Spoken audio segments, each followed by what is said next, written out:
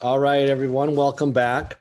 I'd like to formally introduce Carla now. She's again the Jacqueline E. and Ellen E. Coker, MD, Distinguished Professor of Ophthalmology, the Department of Ophthalmology and Visual Sciences at Washington University School of Medicine. She completed her medical school training at the University of Missouri, Kansas City, integrated undergraduate, graduate program, and internship in internal medicine at Washington University. Following a residency in ophthalmology at the University of Illinois Eye and Ear Infirmary in Chicago, she completed a glaucoma fellowship at Northwestern. She then returned to her home of St. Louis and served on faculty at WashU since 1994, training numerous fellows and residents and holding both residency and fellowship program directorships positions for several years. She manages a busy clinical practice as well as her research endeavors in the clinic and laboratory, and she serves as the Vice Chair of Diversity, Equity, and Professionalism for the Department of Ophthalmology and Visual Sciences. As a glaucoma clinician managing complex tertiary consultations, she strongly believes in the importance of the physician-patient relationship and the impact of patient education and comprehensive disease and treatment options. Her research focus is ocular oxygen metabolism and the racial disparities in open-angle glaucoma with support from the National Eye Institute, Glaucoma Research Foundation, and Research to Prevent Blindness. She has also participated in several clinical studies, including the Ocular Hypertension Treatment Study. She's published over 50 peer-reviewed articles and 20 other reviews and book chapters, been invited to and performed numerous visiting professorships all around the world. She's contributed to numerous committees of the American Academy of Ophthalmology, the American Glaucoma Society, and is currently serving as vice chairperson of the Ethics Committee at the AAO. She has received the Secretariat and Senior Achievement Awards from the AAO for her dedicated efforts and was also inducted into the American Ophthalmological Society in 2019. And she also received the Glaucoma Research Foundation Schaefer Grant in 2016, the year before Rick received it. She will be discussing today pathological alterations in the trabecular meshwork. No, I'm sorry, that was one of her grants. She will be presenting today an ethical introduction to new technologies in ophthalmic practice, past, present, and future. Carla, welcome. Thank you very much for your kind invitation and bringing me back today since we're having to cancel last year in March, and now here we are again virtually in May. But thank you very much. I hope someday to come to Rochester and visit all of you. Anytime. It's been a great afternoon. I've really enjoyed the presentations from Dr. Libby and the residents. It's just been terrific. So this is going to be something a little bit different, and I hope you all learn from this. I have my slides up, and we will begin the presentation. So today we're going to talk about a little bit of ethics. I can't help it, but I'm going to put on my ethics hat. We'll definitely have some glaucoma involvement, and please feel free to jump in, but there will be time for questions at the end as well. Yes, we're supposed to attend a conference on business casual ethics today, and I have no financial conflicts to disclose. So we're going to talk about how to learn new technologies, the informed consent process, advertising claims for new technologies, and even a little bit about the process of device recalls when our new technologies don't work so well. All of this is important because we have an obligation to be truthful to our patients. It engenders patient trust, develops patient autonomy, and upholds the integrity of our profession.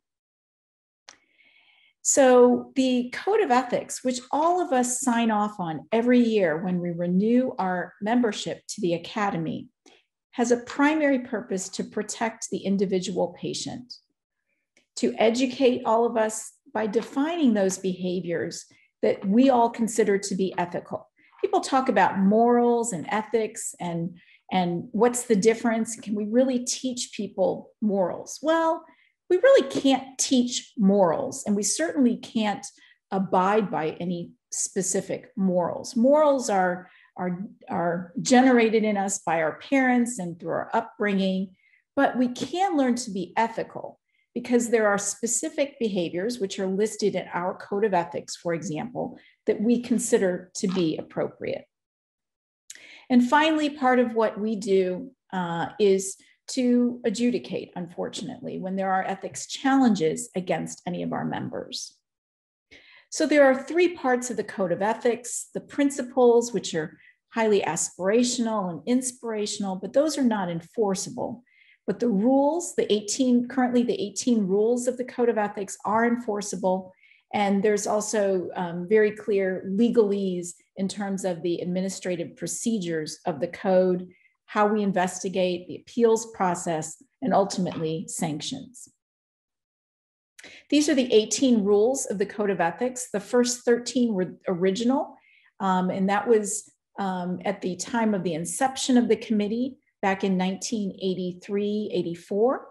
The last rule, on harassment and discrimination, was approved by the Academy membership just last year. So, and as I mentioned, education is really the most prominent issue for the ethics committee. And we do that at our annual meeting programs, the ethics education program, where we provide lectures for state societies, regional societies, as well as residency programs. And finally, online through the Redmond Ethics Center. We administer the code through case reviews. I get approximately a case or two a month to review. And some of these will lead to very detailed investigations, and always in fairness and due process. The Redmond Ethics Center website is listed at the bottom, and I'll show that again in my final slide. So as we turn to understanding new technology in ophthalmology, there's been a rapid development over decades, constantly expanding and advancing our techniques. If we think about what we did 20 or 30 years ago, it's very different today. And we all desire to stay on the cutting edge of care. We assimilate new modifications with some familiar techniques, but sometimes we may need to develop new skills that require formal study to achieve competence. As we think about the learning curve for new technologies, what are the ethical and practical concepts of learning a new procedure? And what are our responsibilities to our patients, our colleagues, and ourselves as we learn these new technologies? So if we think about a learning curve of our trainees, there's a huge learning curve in our residency training, and this is under very careful supervision by those with experience. So if you look here in the upper graph, the mean adjusted phaco time in minutes, how it decreases significantly over time as we accumulate more surgical experience, and as well as the risk of complications of posterior capsular tear and vitreous loss over time, decreasing. Amongst non-trainees, that is those who have already completed their training, we still have lifelong learning, which is essential for growth of our profession and benefits both ophthalmologists in general and our patients. So we must be competent. And as long as a trainee is under supervision by someone who is competent, they should be able to assist with procedures. Knowing what is going on before you go into the operating room is critical, both in terms of knowledge about the procedure and practice before coming to the operating room. So let's take an example of cataract surgery. The most commonly performed surgery in our field is a very delicate microscopic surgery. We know that there's very little space between disaster and success, as the posterior capsule is only 2 to 4 microns thick. Nowadays, our patients are awake. We don't have, for say, the luxury of a patient under general anesthesia where we can take our time and slowly discuss the steps of the surgical procedure. Patients are awake and very aware of what's going on. Patient expectations are also extremely high nowadays, with expected perfect results very rapidly, glasses independence, and nearly no recovery time. We have patients now in the recovery area who are questioning why things aren't perfectly clear. I recall during my training when we would tell patients it will be 3 months before we cut all the sutures and they're ready for their final refraction. So things have really changed over a couple of decades. There's also been a paradigm shift in teaching, and the old adage, see one, do one, teach one, is certainly no longer applicable. The Dreyfus model, where we see acquisition of skills through instruction and careful practice through different stages, from novice to expert. And this leads to steps to success with defined stages of learning, setting expectations, providing resources, and that back and forth of documenting progression, measuring progression, and that immediate feedback after the surgery. It's very, very important. So let's take a case study. A 62-year-old gentleman who presents to a large teaching institution, such as your own, with a history of successful cataract surgery in the fellow eye by a community surgeon. He now presents with a visually significant cataract, no complex pathology, probably doesn't quite look like this mature cataract in the image shown here. Could this be a perfect case for a first or second year resident? Well, the resident examines the patient, the attending follows up and asks if the patient understands the procedure and if he has any questions. The patient replies, "Who will perform his surgery? I watch Grey's Anatomy, and having a resident operate on me makes me very nervous." He then asks if he will see 20/20 postoperatively if the resident performs the surgery. Again, these high and likely inappropriate expectations. So I don't know if we can actually open this up for discussion, so I'll kind of answer some of these questions, but if anybody wants to jump in, they're welcome to. Is it ethical to expose patients to learning curve risks? Inevitably, we are all learners at some point in our career. I had my first cataract extraction. I did my first trabeculectomy at some point. I remember them both very vividly. But was it appropriate to expose patients to potentially greater risk as I was learning? I feel very strongly the answer is yes. We all have to learn. We all have to take those steps. And our surgical inexperience, if appropriately exposed to patients in the context of the fact that there's an attending sitting right next to you, making sure that everything goes as well as possible. And so therefore we take on the complication rate of our attending, and we may disclose that appropriately to patients. Is there a public-private double standard? So do those out in private practice, patients that is, who are having surgery out in the private sector, are they getting better care? I venture to say no. I think our patients get very personalized care and overall are very happy with the fact that they're managed by trainees.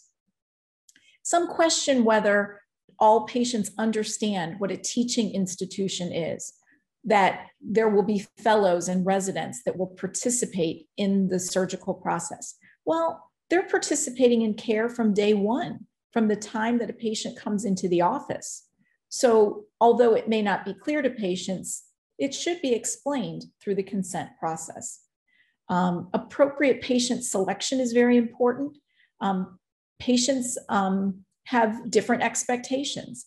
And if I have a patient who says, "Hey doc, I only want you to do the surgery," that's what will happen.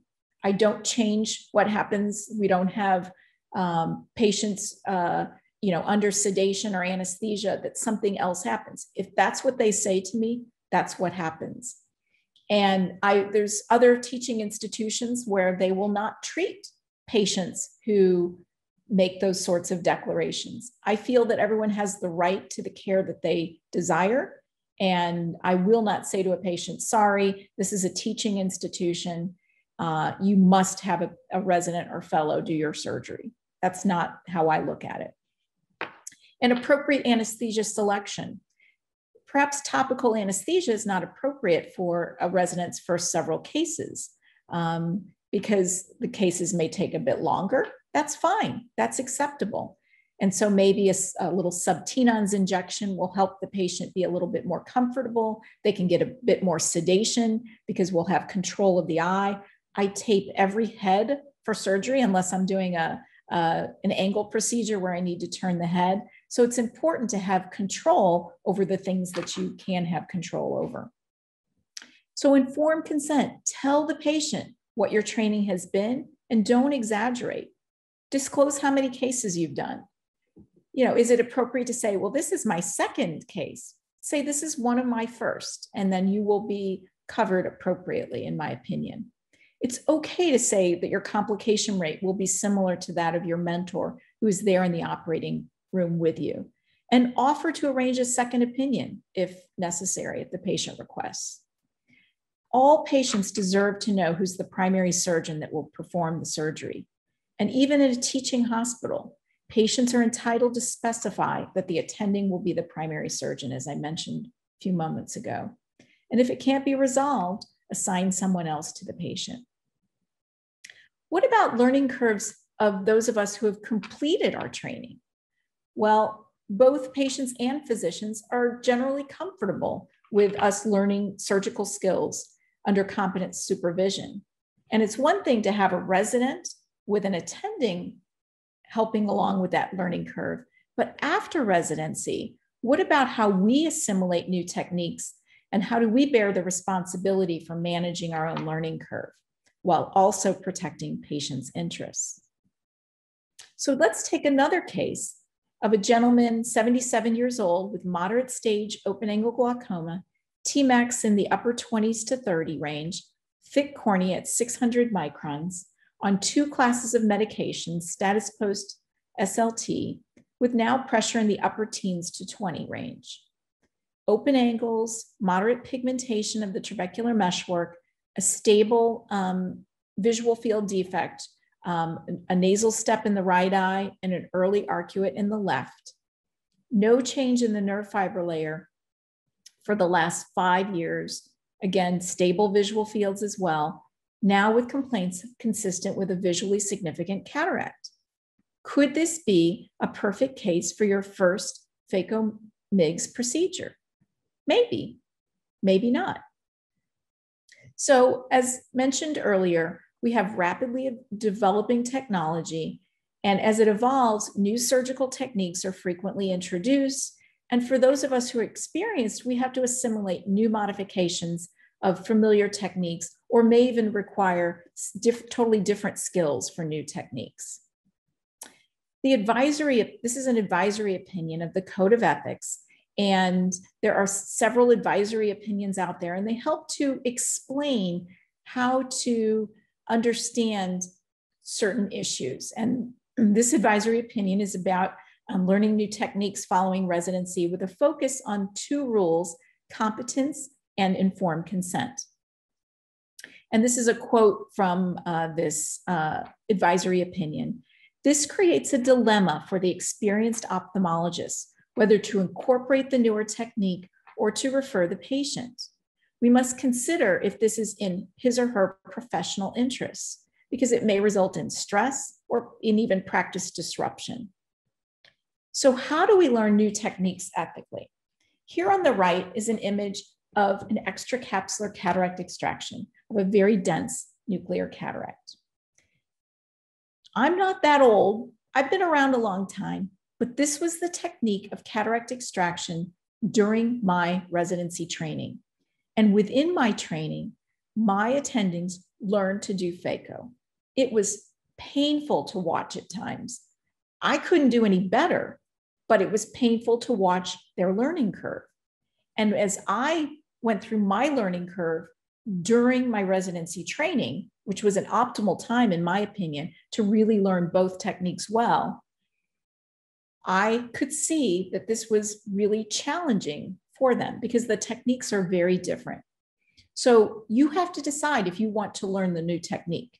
And at first, some of my attendings were very hesitant to proceed with phacoemulsification They were outstanding cataract surgeons.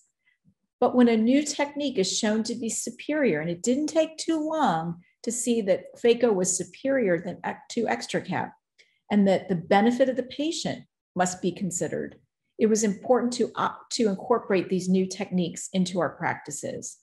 And if you couldn't do it or did not want to learn to do it, to refer to a colleague. And the care of the patient must be foremost. So considering that this really impacted their career, I mean, they had to learn these new procedures, and there was quite a bit of stress involved and certainly a learning curve. So once you decide you want to learn a new technique, you have to commit to formal study, and it depends on how much it is different from your known techniques. Courses at the academy or other specialty meetings with sealed transfer sessions and labs, surgical stimulators, and assistance of a skilled mentor may be very appropriate. And reviewing initial cases. Now that we have video, we can review those initial cases with a more experienced mentor. It's important to research the procedure and the steps that are needed to incorporate it into your practice.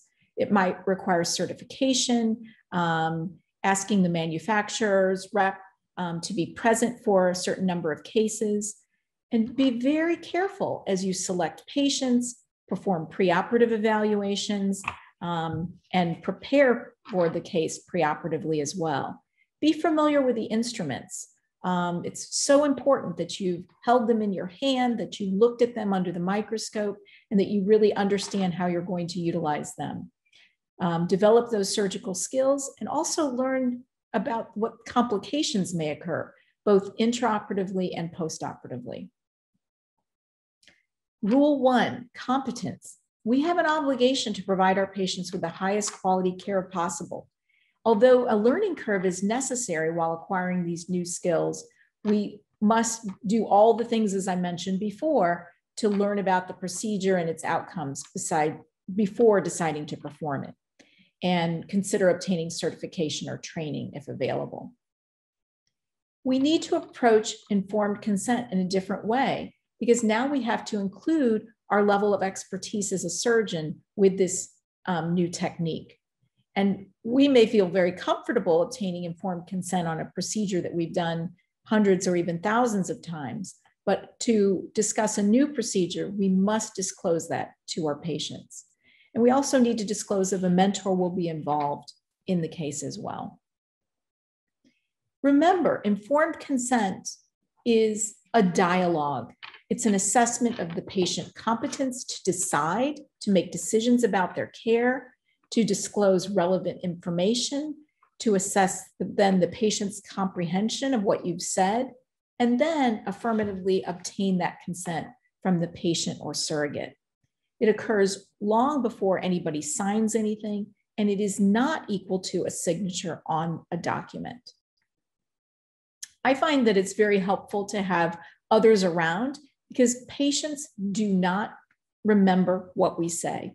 They only remember, at best, 50% of informed consent discussions on average.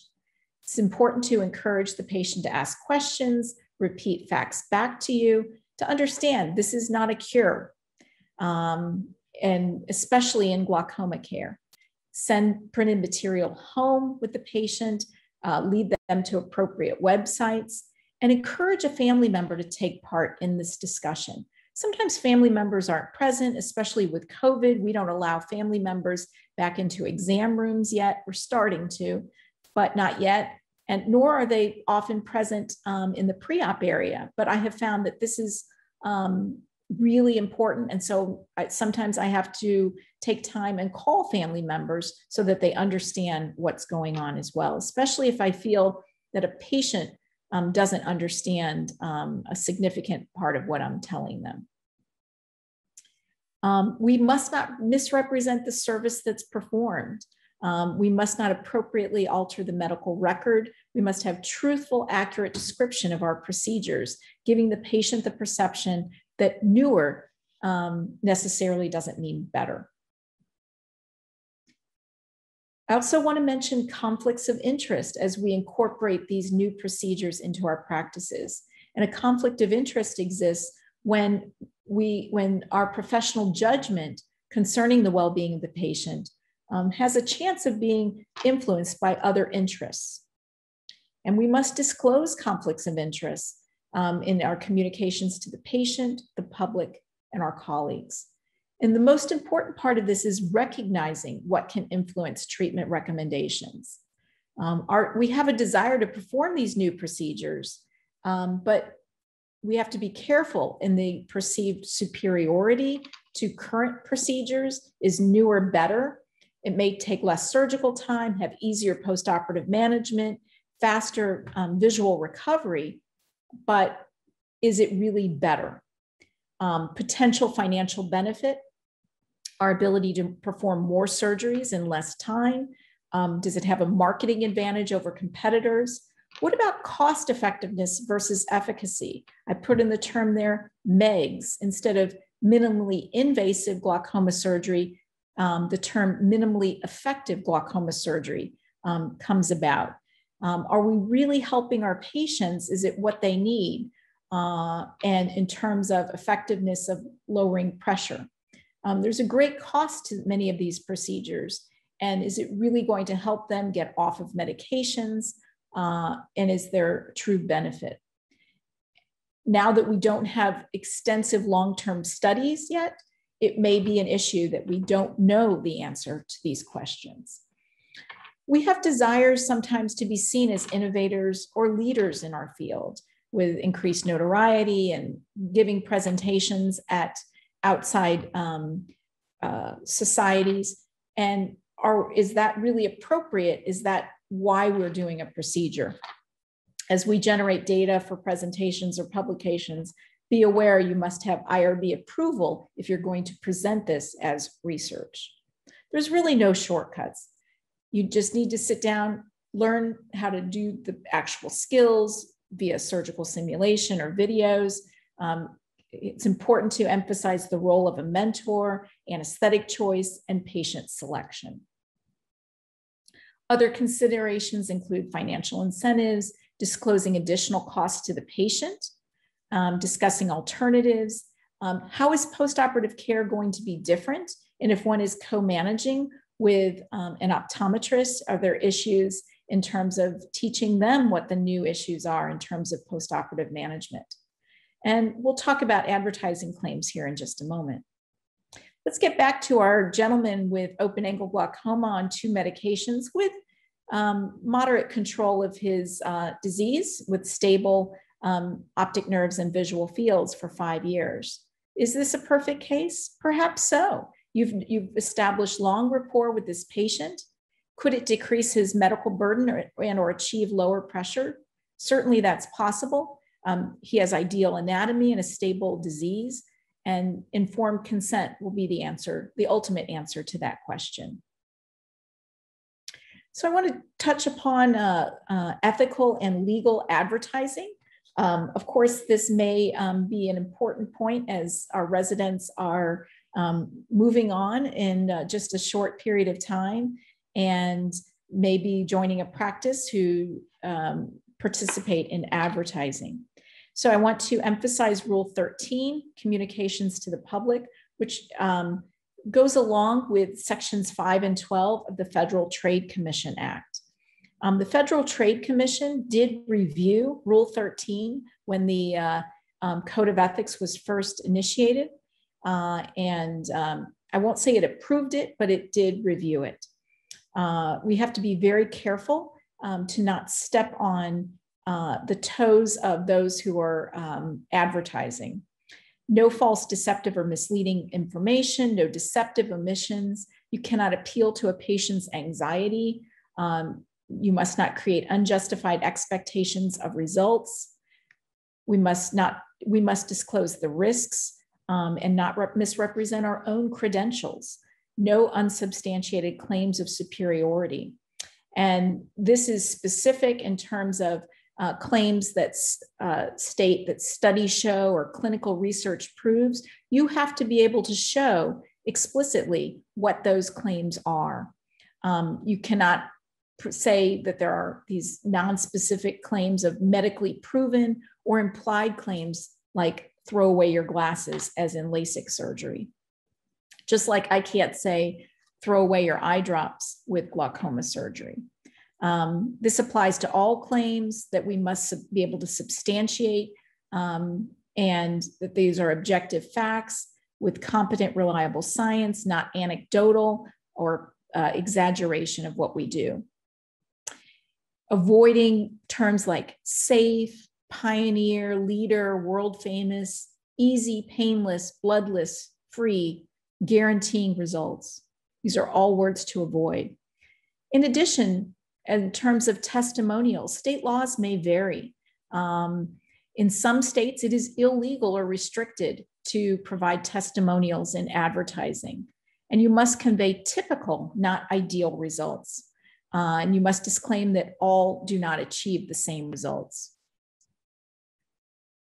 and include alternatives as well. So it's very important to check the state of your practice. So don't rely on marketing materials that are provided by the device manufacturers, as it's very easy to irresponsibly market a new technology.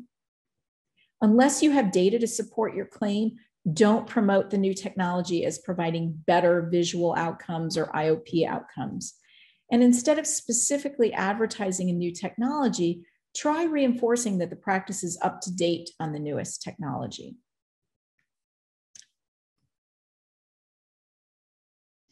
And finally, it's very important to seek experienced marketing advice. You are responsible for all ads that are in your name, and you could be at risk for ethics scrutiny, FTC scrutiny, and even potential civil litigation. Approximately half of the challenges that come to the ethics committee are advertising related. And because, and I alluded to this earlier, because of antitrust and restraint of trade concerns, our committee is careful when we review these challenges. We can't tell someone to not advertise or in any way to discourage truthful advertising. And we can offer resources and guidance about how to advertise without being false, deceptive, or misleading. So now I want to turn a bit and take a look at a glaucoma minimally invasive surgical device called the CyPass. So I'm going to tell a story about CyPass. So once upon a time, there was a MIGS named CyPass. It was a very nice and effective MIGS. It was a very safe MIGS, or was it? So a CyPass is a supraciliary microstent, and this stent is injected into the supraciliary space, that is the space above the ciliary body and choroid, and this area is a potential space. So it can be filled with fluid, as in choroidal effusions, which are pathologic, but it can also be a potential space for aqueous humor outflow. And this device has a collar, 3 retention rings, 64 fenestrations in this device, which is just over 6 millimeters long.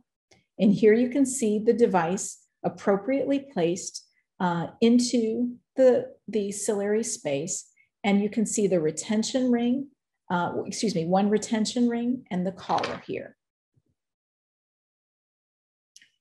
The COMPASS trial was a 2-year study that compared phacoemulsification with phaco plus the stent. It was a multi-center study with 24 sites in the US, interventional randomized to phaco only or CyPass and phaco in a 1:3 ratio. Patients had pressures of 21 to 33 at an unmedicated baseline. And the results showed that a 20% pressure reduction occurred in 60% of the controls. Yes, IOP does lower due to cataract extraction alone, with 59% medication free, and it increased in the CyPass group to 74% with over 20% IOP reduction and 85% medication free.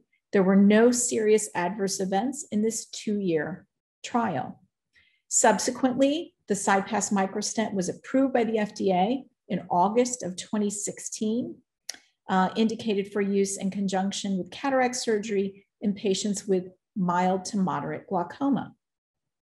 2 years later, so this was August of 16, and now we're into August of 2018.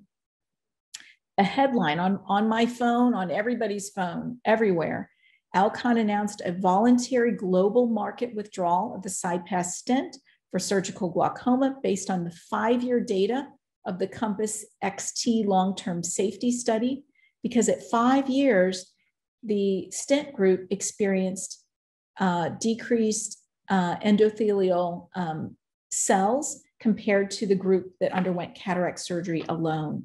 And Alcon advised surgeons to immediately cease all further implantation of the device. One of my colleagues was scheduled to place a device that next morning, canceled. Everything was pulled from the shelves in the OR, and it was all the unused devices were removed and sent back to the manufacturer. So that was September. The FDA safety communication recommended that we review Alcon's recommendations for evaluating and managing the stents in patients who had already received them. And they came out with some very vague guidelines about repositioning and trimming the device. And this statement that it was unknown what would happen to the endothelial cell density over time. They also recommended for patients to see your doctor as soon as possible if you have had this implant placed. Here we are another month later, an update from the FDA stating that all patients should be evaluated periodically using specular microscopy until the rate of cell loss stabilizes, and that we should evaluate patients with the CyPass stent to evaluate the positioning of the device under gonioscopic evaluation, and that those with 2 or more rings visible should be evaluated for cell loss and potentially undergo additional surgical intervention based on the endothelial cell density levels. At that point, this was considered a Class 1 recall, which represents a situation where there is a reasonable chance that the product will cause serious health problems. So just to review FDA recall categories, I didn't know whether Class 1 was good or bad. Well, Class 1 is the highest class, the worst possible recall, in that significant and immediate danger of death or other serious injury from the use of the product may ensue, and that confirmation of the recall compliance is complete and all the items are retrieved and trackable. Class 2, there's no immediate danger of death or other serious injury linked to the product, and this is more preventative as the risk is still present. And finally, Class 3, where there's no immediate or perceived danger, but the items are released and are in violation of FDA regulations. So could this CyPass be be a boon for Glaukos? So these were some other headlines that came up, which I thought was very interesting, and that Glaukos stock surged nearly 35% based on this information of the voluntary recall. So there's all sorts of waves that occur after this. Ascaris developed a CyPass withdrawal task force and recommended the following: patient screening with slit lamp exam and gonioscopy to assess the position of the device and identify if there's any contact with the cornea. Intervention was generally limited to when it was clinically apparent or functionally significant changes occur, and no intervention was likely needed if there was 0 to 1 rings visible. But if 2 or 3 rings were visible, these patients are at higher risk of endothelial cell loss. They also noted that if quantification is desired, that baseline and follow-up endothelial cell density and pachymetry be performed. And if more than 1 ring of the device is visible, may consider repositioning, removal, or trimming of the proximal end. Of note, it may be quite difficult after 1 month of presentation with fibrosis and adhesions to the uveal tissue. This device just not just slide out once it's been placed. So show me the data. Show me what happened to result in such a withdrawal. So first of all, just to review the original COMPASS data, and I'm going to go through this relatively quickly, and that there was no statistical difference in the percent of patients who had an endothelial cell loss of greater than 30% through 2 years of the study. So there's no significant difference here. But now we'll look at some of the COMPASS XT post-approval extension data.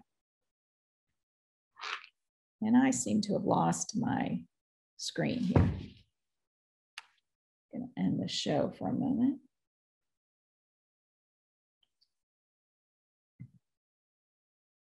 Okay, so there was a statistically significant difference here at the 48-month follow-up and the 60-month follow-up,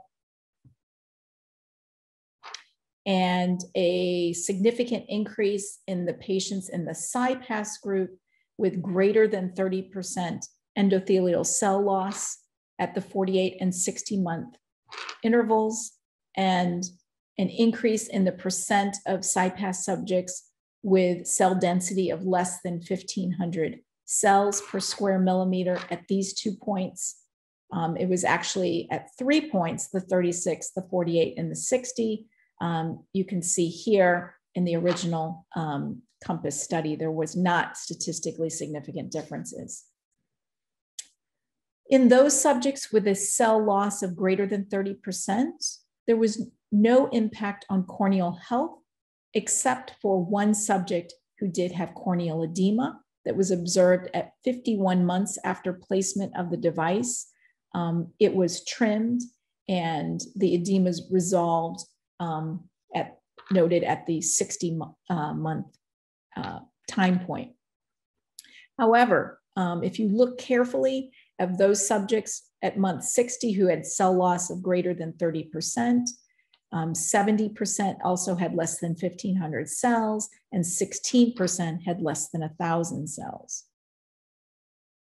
So, but only device position, not age, not baseline endothelial cell density, not the study site, not anything else besides device position was strongly correlated with increased endothelial cell loss.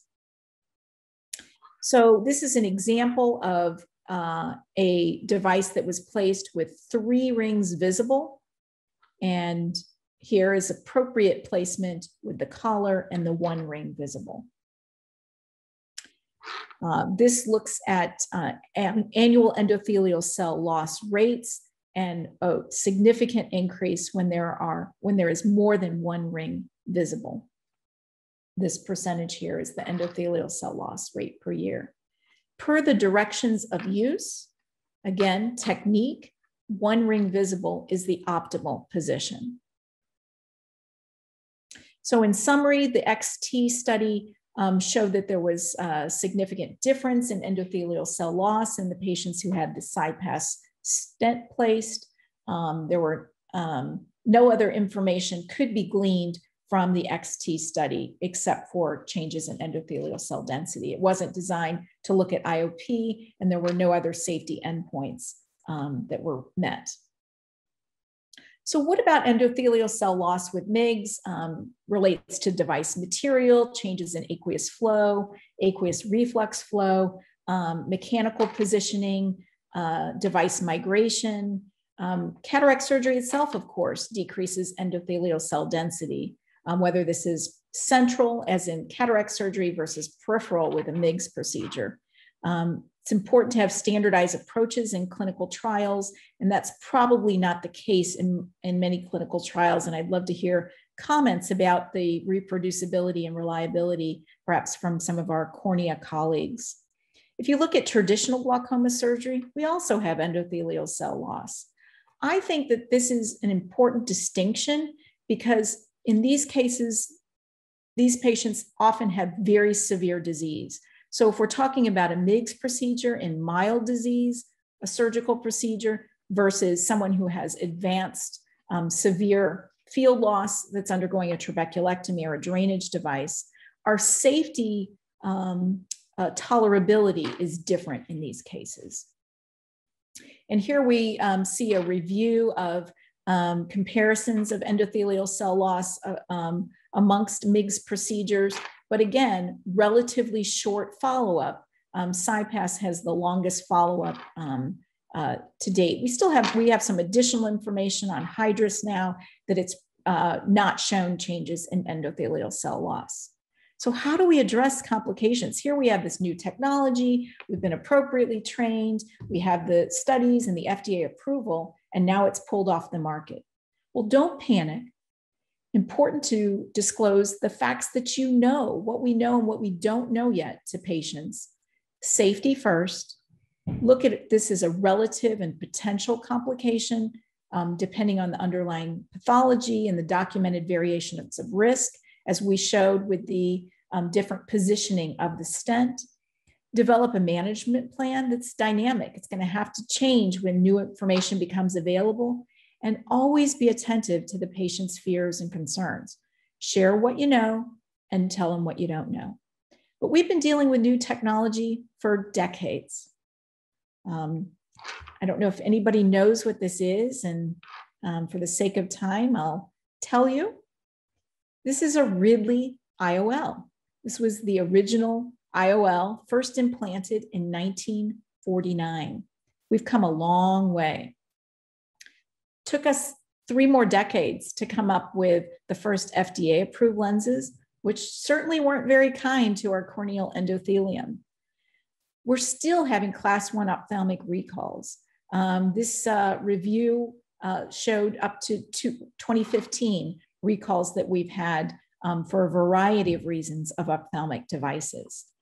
And incremental revisions occur very frequently in ophthalmic devices after the initial FDA approval. Of these, 42% were implantable devices, and 86% underwent more than one post-market modification. So it's important to understand that many devices undergo extensive revisions and labeling changes over time, and our evidence supports that the original approval may be less relevant to newer device models. This is also common in other fields like cardiology, orthopedics, and ENT.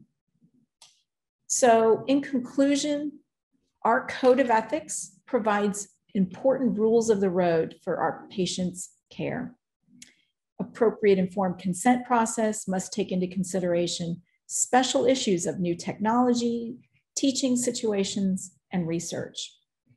Advertising to the public must be truthful and substantiated without deception or false claims. Our patient safety is first and foremost, with the guidance and oversight of medications and devices by the FDA. Again, I turn to the Redmond Ethics Center for more information on what I've discussed today, and I'll be happy to answer questions. Outstanding. Carla, thank you very much. A great learning experience for everybody. I'd like to open it up at this time to the chat or live questions. Carla, I have a question. My understanding that the standard of care of what we're practicing is actually determined by 50-mile radius of what you're practicing. And my concern being that the expansion of MIGS devices, which I really applaud to you calling it MEGS devices, minimally effective devices, which I personally totally agree, may take kind of expansion of those devices, may take it as the standard of care in the community. And I feel that I'm pressured to use those devices in order to satisfy the standard of care. And I haven't heard of any lawsuits, but potentially. And what are your thoughts on that and the thoughts of ethics committee on that? That's a great question, because I think we have to do what we feel comfortable and appropriate for patients. So In terms of it being standard of care, I don't think we can absolutely say that MIGS procedures are standard of care, because I think that we all have different ways of managing that population of patients with early to moderate disease. I see many more issues that patients with moderate to severe disease underwent a MIGS procedure with failure, as one would expect, and the surgeon was unprepared to take the next step. The patient was unprepared to take the next step, and that's where the standard of care fell through. So those are more the times that I'm seeing that there are issues with patient management, not that you didn't offer this procedure or you didn't perform this procedure at the time of their cataract surgery. I think you can be less responsible or it's less of an issue to not perform those procedures if they're stable or if you're managing them in other ways.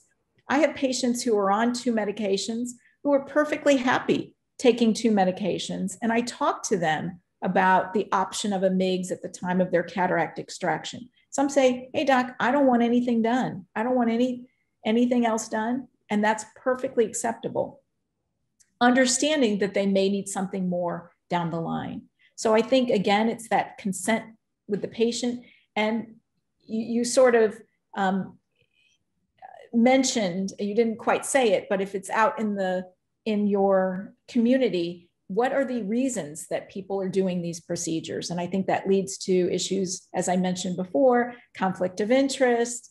There certainly is potential financial gain, that a surgeon gets more for a procedure that they perform than ordering a medication at the pharmacy. So I think it is very patient dependent and very practice dependent. I do MIGS procedures in appropriate patients, and I think with appropriate guidelines, I actually don't do much insertion of devices because I feel like we do still have concerns about the long-term effects of leaving a device in a patient. It's different if it's a tube or an express shunt, but it's more, what's appropriate for the patient.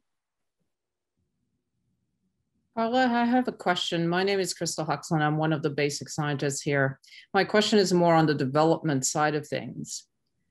So it seems to me that these problems that were encountered with this device happened years after implantation, right? Is there anything, what would you recommend to people who are in the development pipeline? None of our preclinical work goes for years, right? Is this something that should change to avoid this kind of problem? Or is it just not worth it?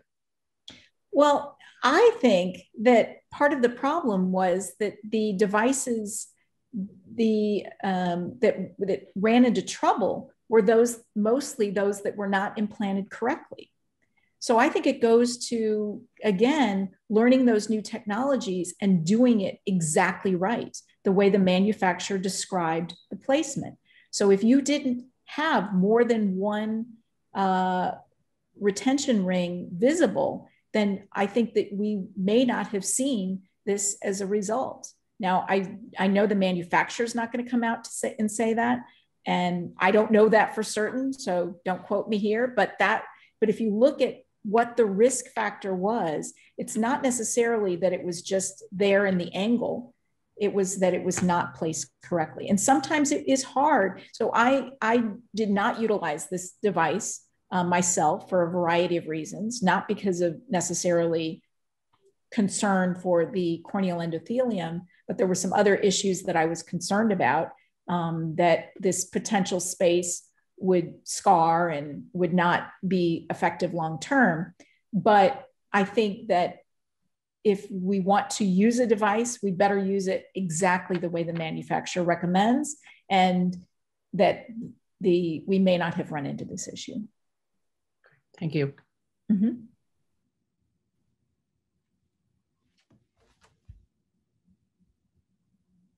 Anybody else? Carla, what do you, I imagine you often have residents and fellows with you.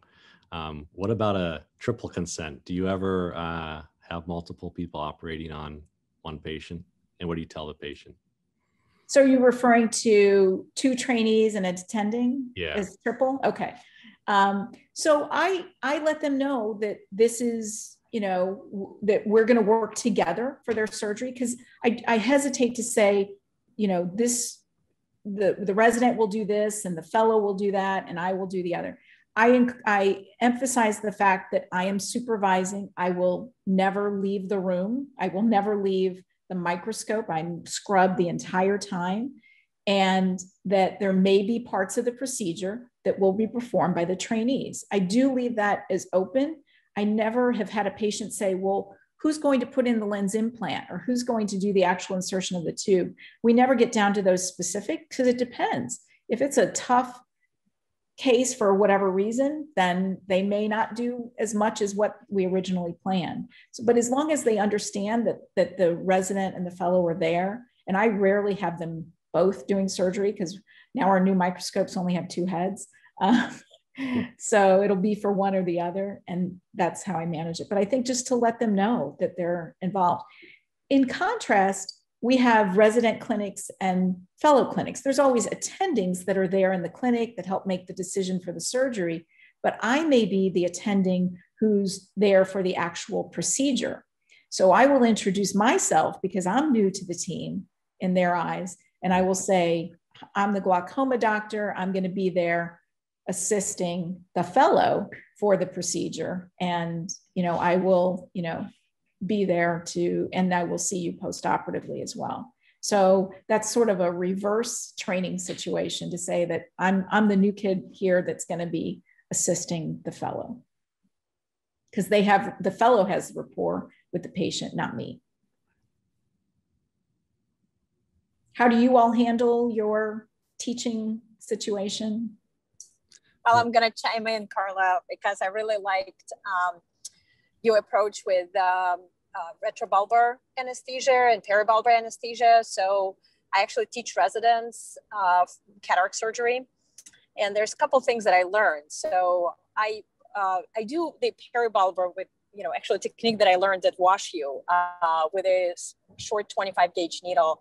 And I do it for all cases, my cases, resident cases. It's kind of a standard.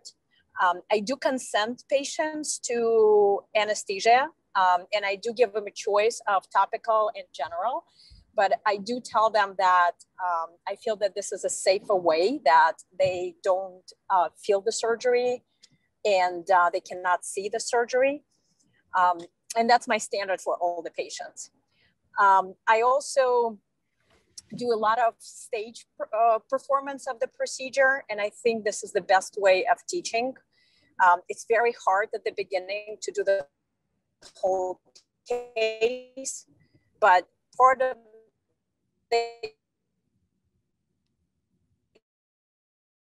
Just breaking up a little bit. She's breaking up, but talking about a step-by-step approach. Step by step. So yes. Let it put the lens in one day, let it do the wound. Absolutely. Sort of thing. Yeah. As far as, go ahead. Go ahead. I was just going to comment about anesthesia. I don't use. And that's done in other countries where sometimes surgeons. Regina, you're breaking in and out a little bit on the ride.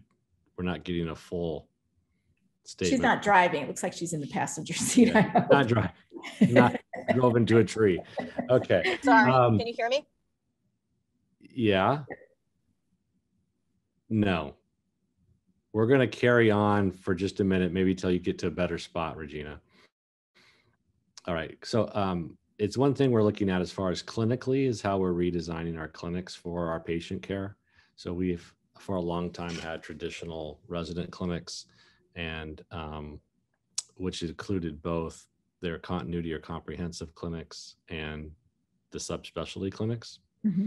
And back when, before the RVU days, we were fee for service, and all the uninsured and Medicaid patients would end up in the resident clinic, and all the insured patients would end up in the quote unquote private clinics. Well, we went to an RVU base, and there was no reason to continue that for financial gain for the attendings. And moreover, it's just not we didn't feel it was great patient care for a patient not to be able to identify with a doctor. So the first thing we did was easy to move the subspecialty clinics to move all those patients to attending schedules. And the residents just went over to the attending clinics to follow them that day. We're working on a program for our comprehensive clinics. We've had, of course, we have mentors and supervisors in that clinic, but they're not really the patient's doctor, right? It could be a different supervisor in there one day to the next. If a patient calls in, they don't know who they're talking to. So we're going to try to develop a comprehensive clinic each day of the week where the residents rotate into that clinic. It'll be more akin to teaching a fellow than the traditional teaching of a resident way. And so this is what we're going to try. We think it's potentially could be better. It's tough to break the, what you've done, way I trained, I'm sure the way you trained and way most people trained. And you can always argue what's better in the long run, but I think all around this should be, theoretically, this should be better. But this is what we're going to try to do.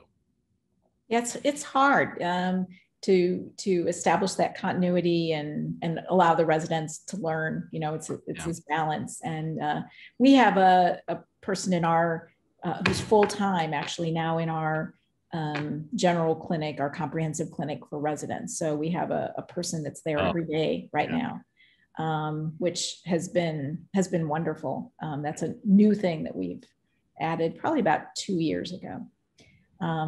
One other comment just about anesthesia. I virtually do all topical anesthesia, and our residents, by the time they're third years, are doing virtually all topical. There's cases where we'll do subtenons, but Dr. Smolyak's comment about my use of peribulbar and retrobulbar, I can't remember the last time I gave a retrobulbar. So the residents don't learn that from me. They learn it now from the retina folks that still do retrobulbar. So yeah, it's really, shifted, I would say, over the last, 10 to 15 years. We've pretty much converted to topical. Outstanding. Well, Carla, really appreciate it. It was an outstanding talk and thought-provoking for sure. We enjoyed your conversation with you and your input across all the clinical cases, and we will someday get you here in person. I look forward to it. Thank you so much. Thank you. Thanks again, and thanks everyone for joining us this afternoon. There will be no grand rounds in July or August, and we'll restart in September, the third Friday in September. Thank you, everyone. Thank you. Thanks, Carla. Thanks.